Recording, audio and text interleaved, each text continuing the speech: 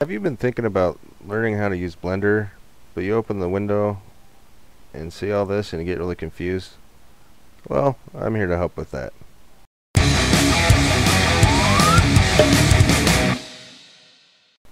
Hi, this is Kevin with inventimark, and today I have a tutorial on the introduction to Blender. So this is Blender. When you first open it, it looks like this. Actually, it doesn't have that window open. I'll get to that in a little bit. First off, it starts off with just a cube in the center here. This is basically a 3D view of whatever object you want to create or anything like that. And your regular mouse button, when you click, you move around the 3D cursor. This thing is I use it every now and then, but I really don't use it a whole lot. But it's kind of weird that the mouse buttons are kind of backwards.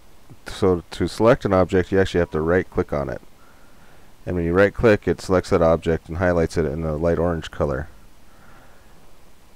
And if you want to select more than one, you hold down shift and it will select more than one, and the last one that you clicked will be the brighter color. The other ones will be darker orange color.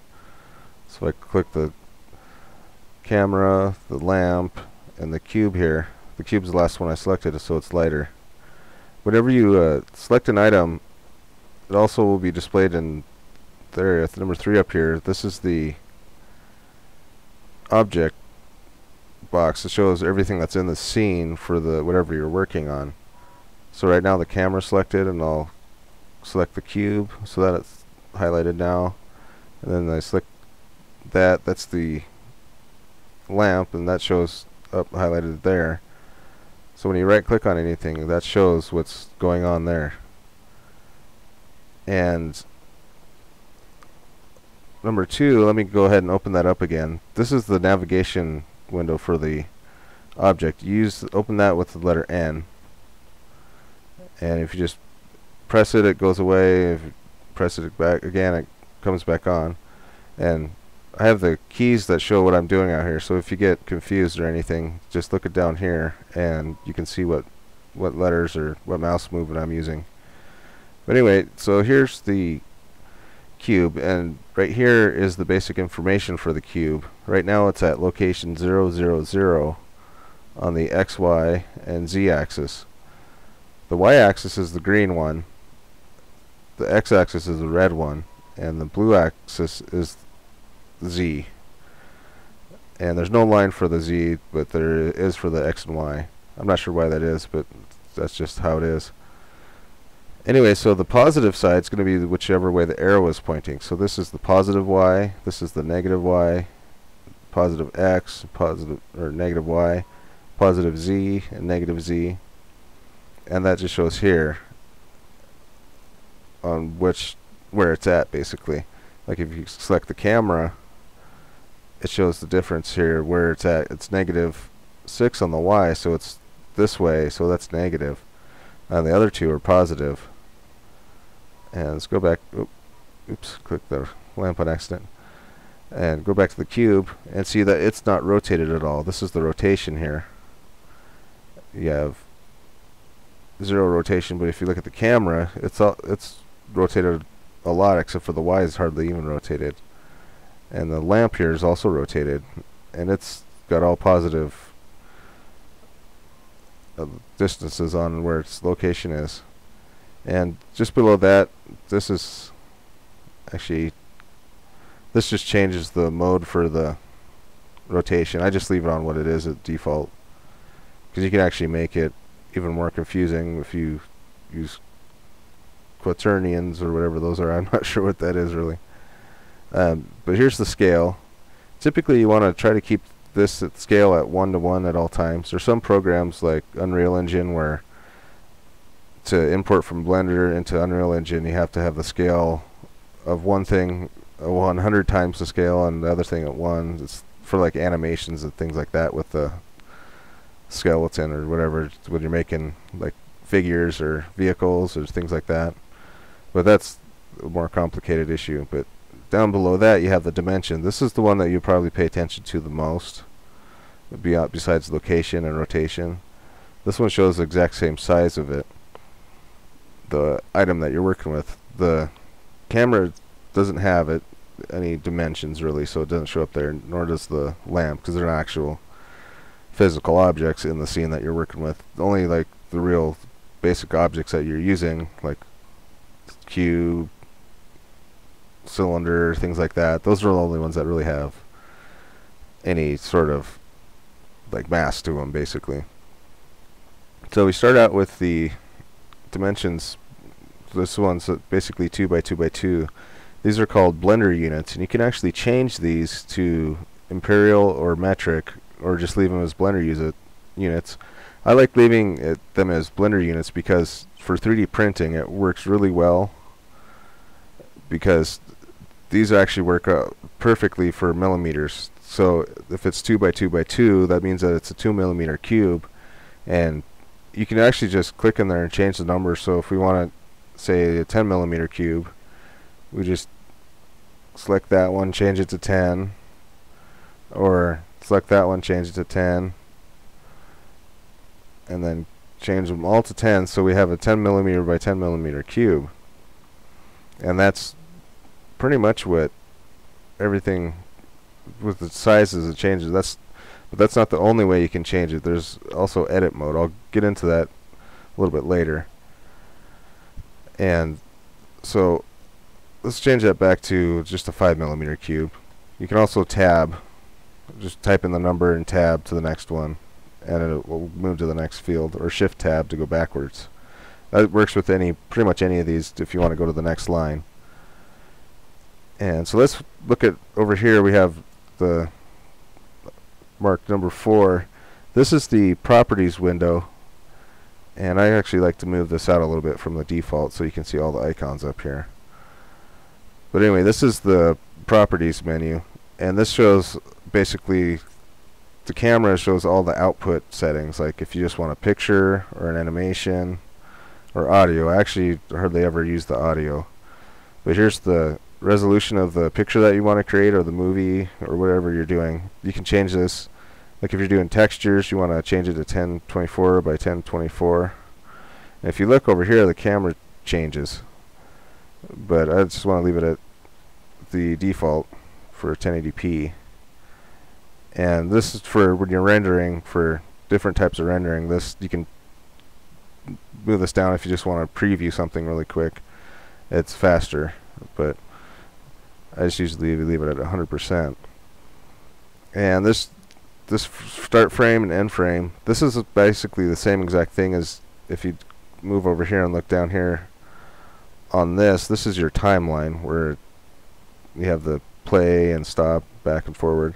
This little green line goes along. This is all the frames, and that basically shows what the frames are.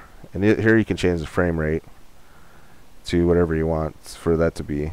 And the aspect ratio, I've actually never really done anything with that. And over here, it's just, I rarely ever use that. These are all things that you can use. If you want to make the background of your picture completely transparent, this is where you change it in the shading. If you're just making a picture, or even a movie, if you just want nothing in the background. And these all just change different outputs. And if you're wanting to make a movie, this is where you would change all these settings. This is movies, this is just images. Right now it's set to PNG for the file setting, so if you clicked on animation, it wouldn't create a movie file, it would actually just make every frame its own individual picture. You can actually re-import it as a movie that way with Blender, but that's what that does basically. And baking, that's a whole other complicated thing that I'll get into at a later date.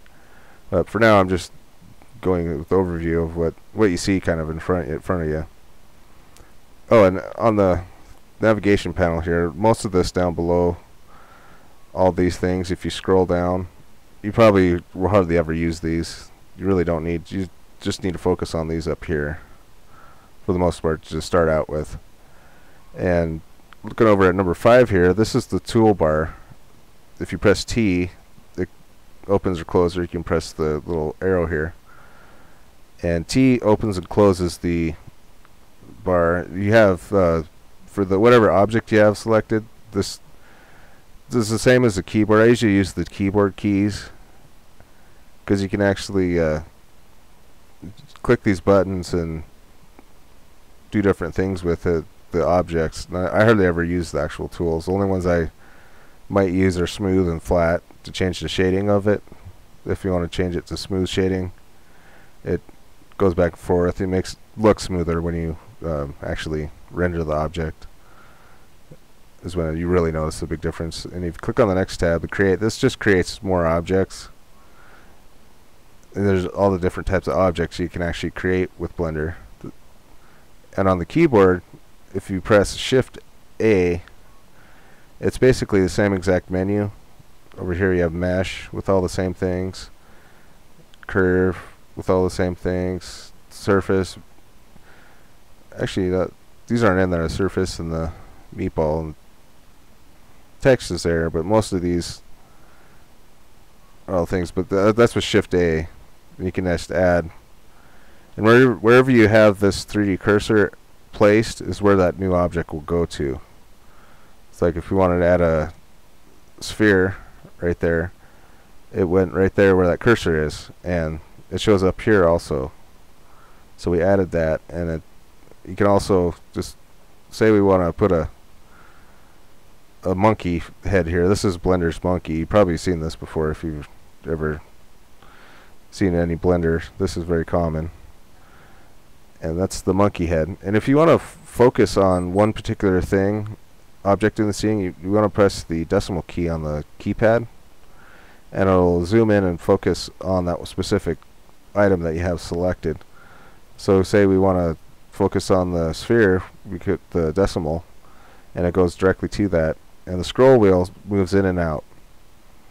And to rotate around the object, if you want to go around it, you click the middle mouse button and hold it down and drag, and that'll rotate around the object. But to set the focal point where you want the rotation to be, you have to hit the decimal point on whatever object you want it to rotate around. See, if I select this object, it's not rotating around that because I didn't hit the decimal point. If I hit the decimal point on the keypad, it'll focus on that, and then I can move around with that. And let's go back to the square cube and just focus on that. And the middle mouse button is the one that you'll use the most for looking around and moving. You can actually move around just like a web page or anything like that, an internet browser.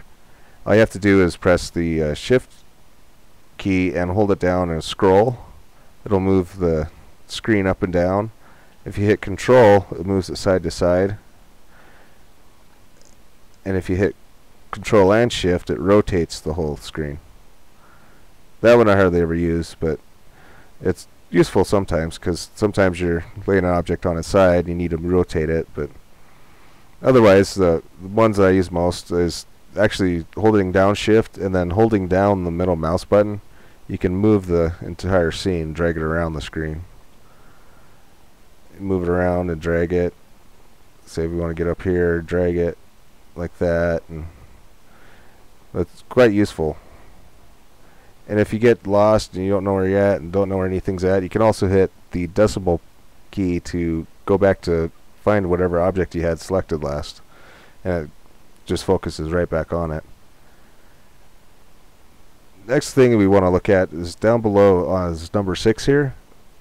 This is basically all the information for the objects or the scene that you're working in. Right here is another place where you can add another object. This is the same thing as the tab over on this side and Shift A. This basically does the same exact thing for all this. You can add whatever you want. You can add a mesh and do whatever you want with that. And this, if you have an object selected, you can do all kinds of options with this. But for me, I use the keyboard for selecting objects and moving things around, and I find it the easiest. And here's where you change the mode of the object. There's a whole bunch of different modes that you can use to manipulate the object and do different things with it. Right now I'm just going to go over the object in edit mode. Edit mode is more complicated, but it's necessary for a lot of stuff. And number 7 is the timeline. I briefly explained that. Basically, this is just the timeline. If you scroll in and out with the mouse pad, or the mouse, the middle mouse button, it moves it in and out, or stretches the timeline. And if you click and hold it, it moves it around just like the scene window up above. And that's basically the basics for now. I'll get started on the basic simple keyboard shortcuts that I use to move around the objects itself in the scene, and in the next video I'll go in more in depth and explain that, and go into edit mode and explain what that does a little bit more. For now though, the one that I use the most, is the most common key, is the G button. If you press that, you can select it and move around the object wherever you want. And if you don't like where you put it, you can use undo, which is Control Z. Just like any other program, it'll undo whatever you just did if you didn't want to do it, if you did something by accident.